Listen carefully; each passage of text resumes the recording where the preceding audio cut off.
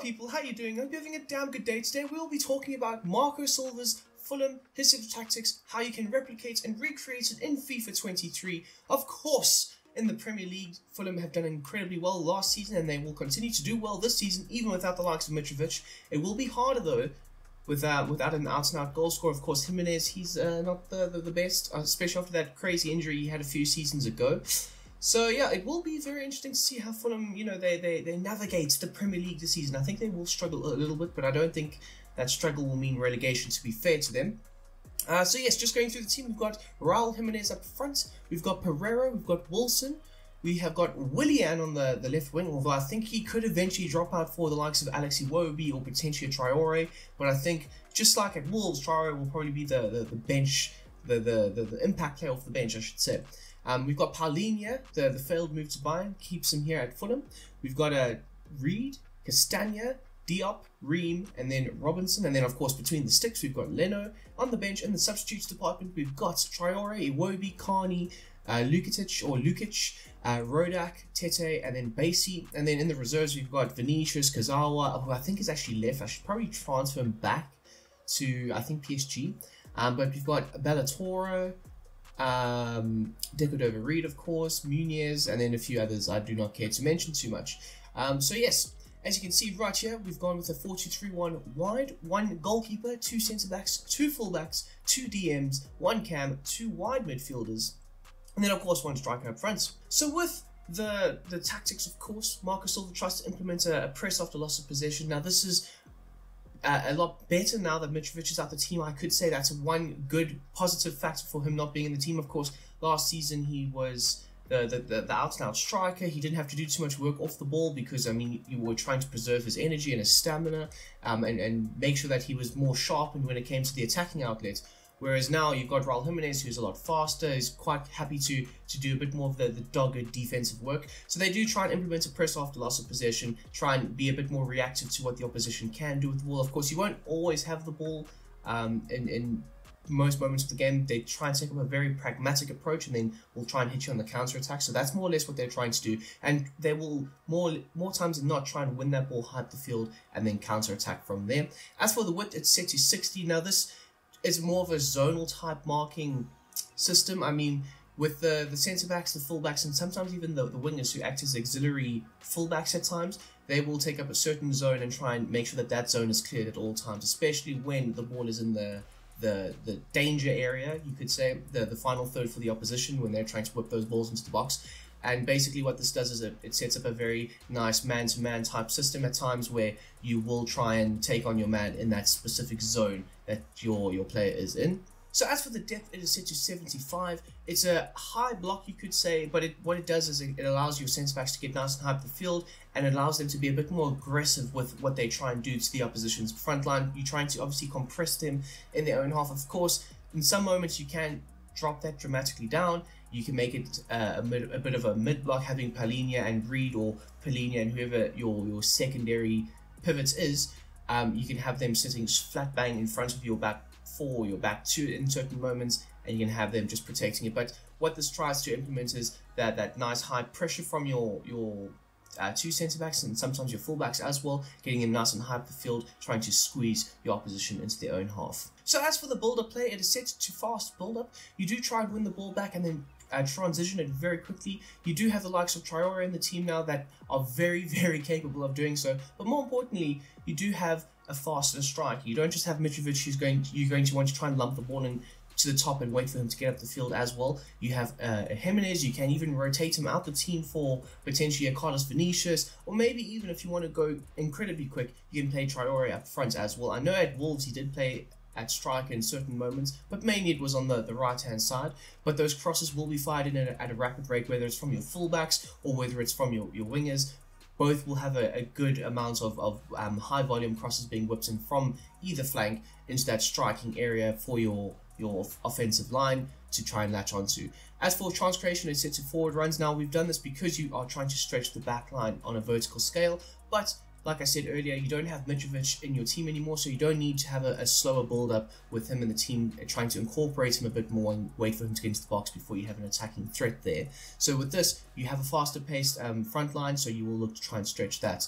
opposition's defense more times than not. And as for the width, it's set to 70. Like I did say, you're trying to stretch that midfield out a bit. You're trying to get your fullbacks and your wingers into those wider areas, those danger areas, because Fulham do tend to whip a lot of balls into the box. I think they are one of the highest crossing teams in the Premier League, especially last season. I mean, that makes sense. They've got Mitrovic. We will have to see a bit more how this season continues with how many crosses they will find into the box. But I think even with Jimenez being in the team, or potentially Carlos Vinicius being in the team, I still think they will maintain a high volume amount of crosses.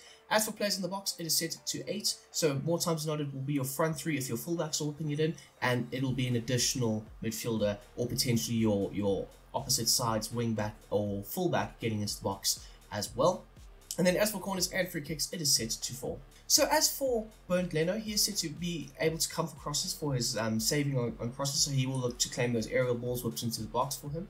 But I've set him to have a balanced approach when it comes to saving outside the box, because I don't necessarily think he has that ability and those capabilities to be the best sweeper keeper. And of course, we are trying to replicate a realistic approach. So yes, he will occasionally make a run outside the box if there's a long ball whipped in and it's too far for the attacking player and too close to him. He will make that run, win it back, and then circulates back into possession. But more times than not, he's not going to look to try and be the very best sweeper keeper. So like I say, we are looking to replicate and recreate a realistic approach.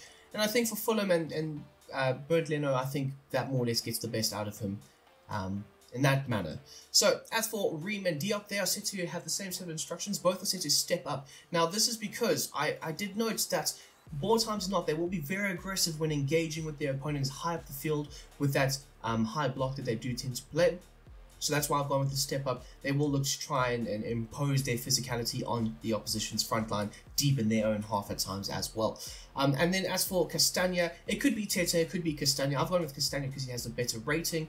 And I'm very excited to see what he can do for this Fulham team, especially with the crossing abilities that he does possess. But he's set to join the attack and overlap, by the way, and of course stick to position and normal interceptions. And then as for Robinson, he is set to the same set of instructions: join the attack, overlap, and stick to position as well. Like I say, your fullbacks, they will be very important in whipping those balls into the box, supplying your forwards, supplying potentially Pereira, who will make occasional runs into the box as well. And they're going to be very important for the system to work out very, very well. I must say, under Marco Silva, Robinson last season was absolutely fantastic. As for Paulinho, a failed move to Bayern Munich. Apparently, he's he's been linked with Bayern Munich again in January. I think it might actually happen then, to be fair. Manchester United, no, we're a bro club, of course. But anyway, Paulinho, he's here to cut passing lanes, have a balanced approach, so he will look to more or less play that box-to-box role. You don't necessarily want him too close to your goal. Of course, he can play out from the back, but you don't always want him like in that little half space. That's what you have Reed for. You want him to be in that little mid space between the likes of Pereira and Reed. As for interceptions, it's set to normal. Of course, you can have it on aggressive, but I've gone with normal because you want him to have a bit more structure to his game, of course. I'm saying of course too much, I know. Somebody commented in one of the videos, you say of course a lot. I'm like, oh no, I'm trying. But it happens. It happens. Anyway, he's set to stick to position and then cover the wing. So when Robinson does look to bomb on forward, he will look to fill in that area for him. And then finally, as for Reed in the double pivot, of course, he is set to cut past and stay back while attacking, normal interceptions, cover the centre, and then stick to position. So he will look to drop into that little half space between the likes of Reem and Diop, collect the ball from Leno, and then progress it high up the field. What they normally try and set up with, which is what the system does tend to do in certain moments, it sets up in a 4-1-4-1, with Reem being the deepest midfielder, creating that 1 essentially. But basically for the attacking outlet and sometimes the defensive outlets, they do set up with the 4-2-3-1 wide formation. So you will see in moments of your gameplay and stuff the 4-1-4-1 shape in certain moments, like I said. So as for Pereira, he is set to come back on defense, have a balanced approach for those crossing runs, and then have the free roam ability on, and then normal interceptions. So he will look to drop deep into the midfield, collect the ball if the likes of Paulinho and Reed are overrun. So he will look to try and link the attack in certain moments, but also he will look to try and help the defensive pressure, or try and help alleviate the defensive pressure by adding another body into that midfield area. Of course, normal balanced crossing runs, so you want him sometimes in and around that area, sometimes making the deeper runs, sometimes hanging around the edge of the box, circulating play and just making sure you can potentially find those probing passes. And then free roam, it does create little overloads in certain areas, so if your wingers do tend to cut inside, he will look to operate with them in and around those little half spaces, like I say, creating overloads.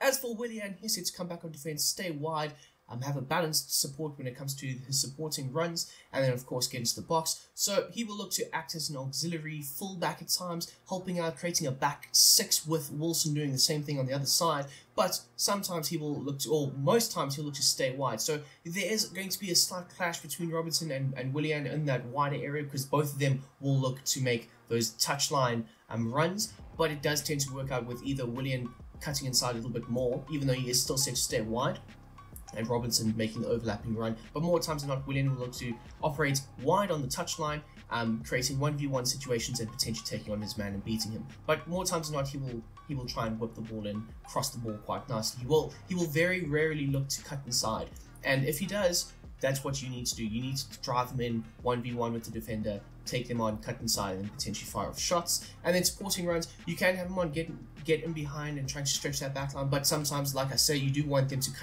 come short bits, link up with the midfield in certain moments, and he does tend to do that quite well.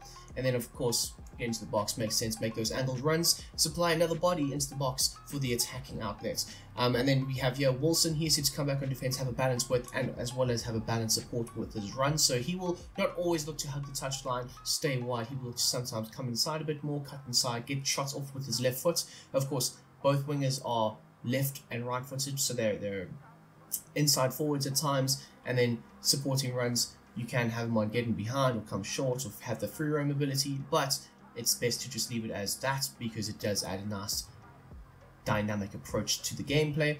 And then get into the box for those back post runs. And then finally, we've got Jimenez, the man who's replacing the likes of how many goals did he score last season, Mitrovic? Like 13, and then he got suspended and it was crazy. But he's got a big job on his hands, and to be honest, I do think he can fulfill that. But like the last few seasons at Wolves, after the crazy head injury he did have, it was very hard to watch, because you could see there was like a little thing of tension in his head where he was hesitant, and it makes sense. I mean, you've had your skull crushed, so.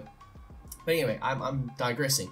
He is said to have a balanced width, mixed attack, aggressive interceptions, and then come back on defense. So he will look to help the defense. He will look to also try and lead the press after you lose possession from the front press and the back line. That's why I've gone with aggressive interceptions set to be on.